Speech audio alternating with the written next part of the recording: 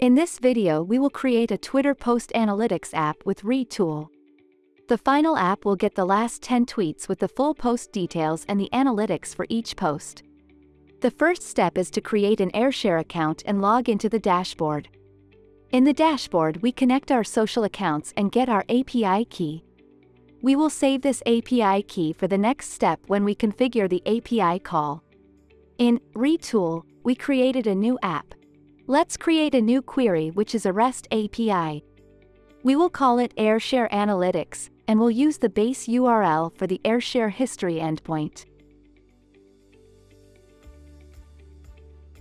Let's add two headers, one which is the API key for the authorization and the other is the content type. Remember to add the word bearer and a space before the API key. This API endpoint works for any of the 10 social networks that Ayrshare supports.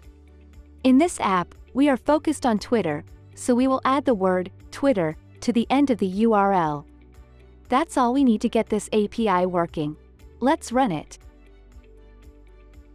Ayrshare returns a JSON which includes an array of posts. Each of the posts has the URL, post body, analytics, and more. Now we can lay out the components to display the data points that we need. Let's add a list view which is the container for the post data. We can add the app title as a header. We can also add a button to refresh the app whenever we want to get new data. The button will trigger the query we just created. In the list view, we set the number of items to the length of the array of posts that the API call returns.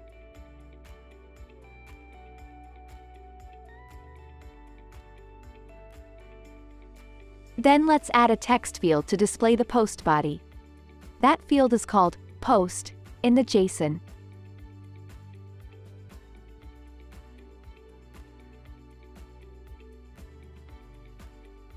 Let's style this field so it stands out visually.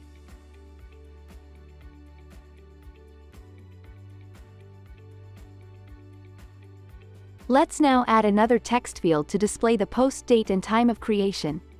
That field is called created.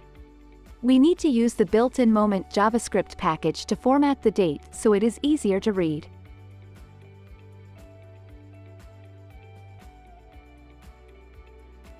Next, we can add a button which will link the post URL in a new browser window. That field is called Post URL. We will also add a divider to visually separate the posts in the list view.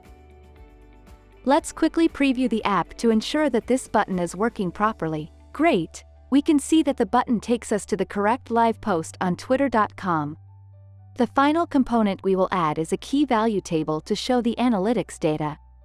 The JSON response has multiple sets of metrics. For this app, we will use the field Organic Metrics.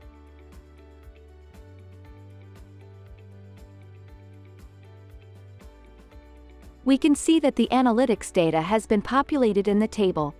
We can see the count of likes, impressions, retweets, and more. Thank you for taking the time to watch this video. Remember to check out ayrshare.com to see all the other great social media capabilities you can add to your app, including posting, scheduling, sending videos, and much more.